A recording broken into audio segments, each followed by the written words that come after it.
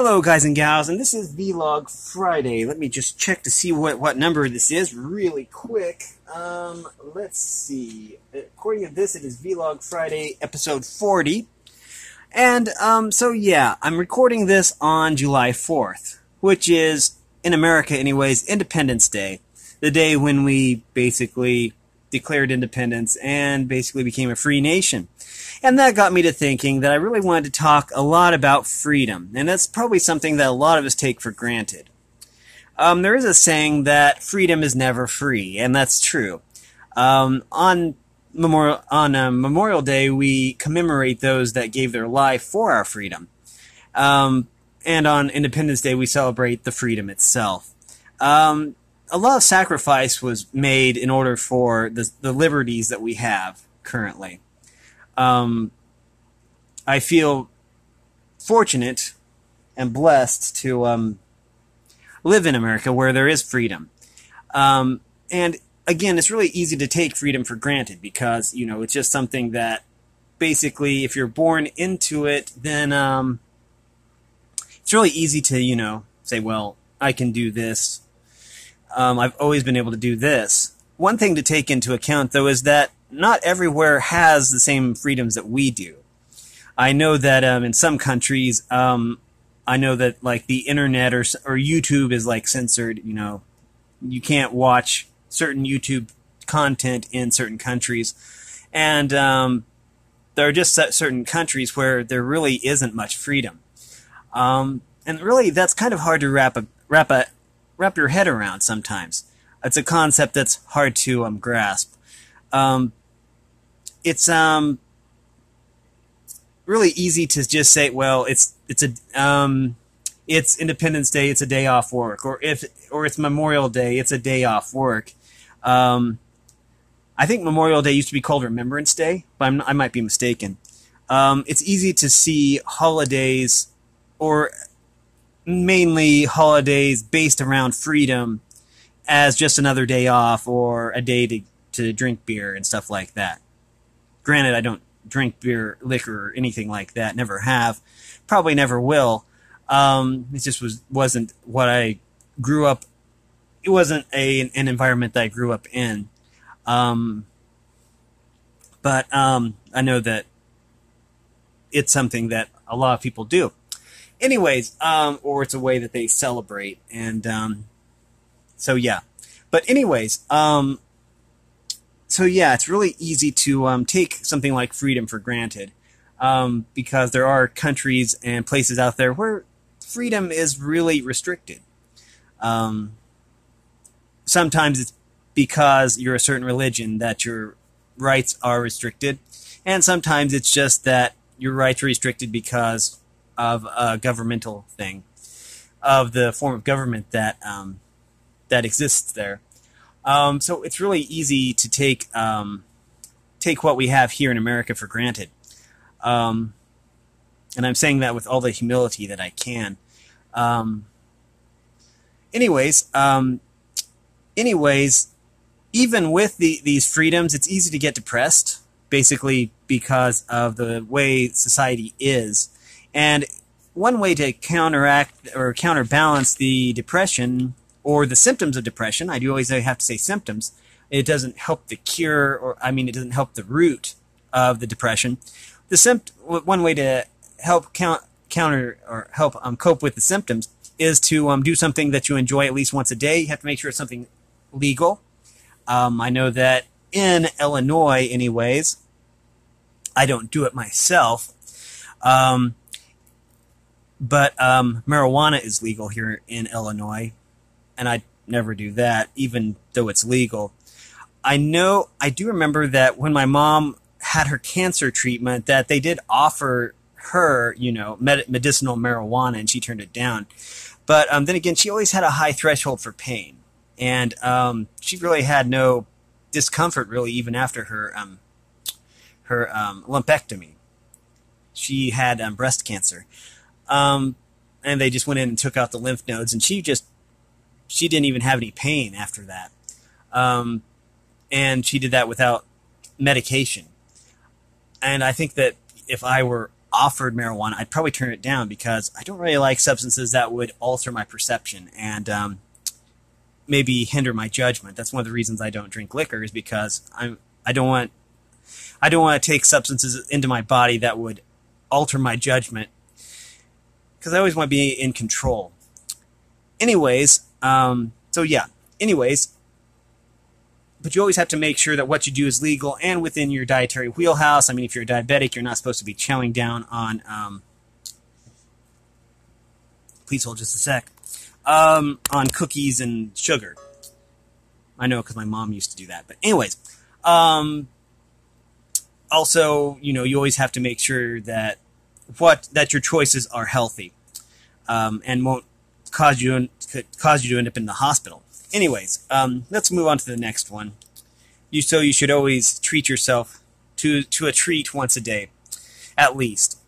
Maybe watch a movie that you really enjoy. Anyways, number 2 is there's always someone who cares, and society has a way of alienating people or making people feel alone. And, I mean, even with social networking platforms like Twitter, though I hear Twitter is kind of toxic. I do have a Twitter account, but I just never use it. There's like Facebook and YouTube and all that, and you can have followers on YouTube, and you can still feel alone because the closeness isn't exactly there. But there is always someone who cares. It can be someone in the service industry, psychiatrists and stuff like that. There's family members and stuff like that. There's always someone who cares, though, and that's always something that you need to remember. Number 3 is if you are suffering from an affliction, there is no shame in seeking help. That is also really important. Oh, good. There. We're just checking to make sure that my battery power is going back up. It was down into the red. So yeah, if you're suffering from an affliction, there's no shame in seeking help. That it can be a physical ailment, like I know that I've had to go to the doctor before to get a boil drained off of my back, and in my leg too. I developed a boil on my leg, and that was no fun. But anyways, but also mental conditions. If you're suffering from a mental condition, then you should always seek help, because there's just no reason for you to feel or to be afflicted by that when there's medication out there. Now, I realize that there are people that can cope with depression and stuff like that without medication, but I also know there's a lot of people out there that can't. I really admire people that can cope with situations like that without medication, but I also realize that there are people who can't, and maybe they don't seek help, and that's what the people in the service industry are for. They're there to help you. I know that in situations and conditions like paranoid schizophrenia and bipolar, you basically have to have medication in order to cope, just from day to day. And so it's always good to make sure that you're taking your meds. Number 4 is, no matter how bad things get, there's always hope, and that's also the power of positive thinking, which we're going to get into later. Hope is a very valuable thing. It can basically... Also, society has a way of making situations feel hopeless. And that's basically a lie, because there's always hope, and no matter how bad things get. Things might not be going quite right, but no matter how bad things get, there's always a glimmer of hope. A cloud always has a silver lining, or, however the saying goes. So, always try to hold on to that hope. We're going to go into more about that later. Anyways, number 5 is societal tags and labels are pointless. People are people. And there are positive labels out there, but there are also lots of negative ones. And basically, overall, I'm against societal labels and tags. They tend to put people into a box. You tend to group people together with a certain tag, and you really don't get to know them. We tend to group people like according to religion, to sexual orientation, to well, let's see, I've already said religion. Race, that's another thing. We tend to just group people together by race. Sometimes we just judge people based on their race, and that's never really good. Everyone is unique, and we'll get to that soon too. Everyone is unique, and so you probably shouldn't be putting people just because of a certain skin color or religion. You shouldn't be putting them all into the same box, because it's just unfair to them, and you might miss out on being a friend if you fail to see the opportunity. But yeah, I've always really been against societal labels and tags because it just tends to alienate people, and it just isn't beneficial. Number 6 is be yourself. There'll never be another you, and this is the power. The power of individuality. You should always be yourself, and people will still love you for just being you. Basically, you were born unique, and you should really embrace that. Well, I guess Pride Month is over. Boy, that went fast. But you should always just embrace who you are. And you shouldn't feel bad if somebody criticizes you for being different, because being different is actually a very, very good thing. Number 7 is always think positive thoughts. And, oops, where's this paper going? Okay, we'll just put it over there. Okay. Always think positive thoughts. Now, I know that there have been lots of studies done on the power of positive thinking and all the beneficial benefits to it. Yeah, I know, beneficial benefits. Yeah, that's... In other words, only good things come from positive thinking. It extends a person's life. It basically, wow, there's just so many benefits. It increases a person's attitude. It makes them more amiable, which means more agreeable and, basically more resilient to bad situations.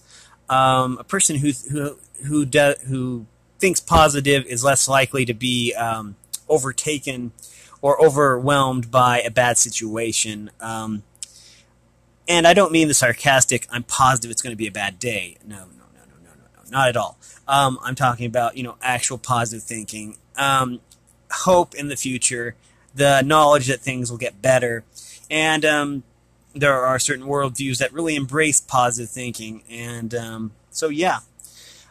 Next time you're in a bad situation, just try thinking positive thoughts, and always hold on to the hope, which was what number was that? Okay. I can't find it. Oh, number 4. But anyways, it has been quite a while, and I hope that this was helpful. Again, the power of positive thinking has been clinically proven numerous times to be beneficial, and so try it. Next time things go wrong, or even when things are going right, it's always good to have a positive outlook on life. But anyways, that's going to probably do it for this video. I know this one was kind of thrown together, but I always try to emphasize these 7 points, and maybe soon it will be 8. I don't know. But anyways, I just feel that these 7 points are 7 really, really, really important things that everyone should probably practice. And again, that's just my opinion, though. And as I say in my product reviews, you can either take my opinion or leave it. Either way is fine.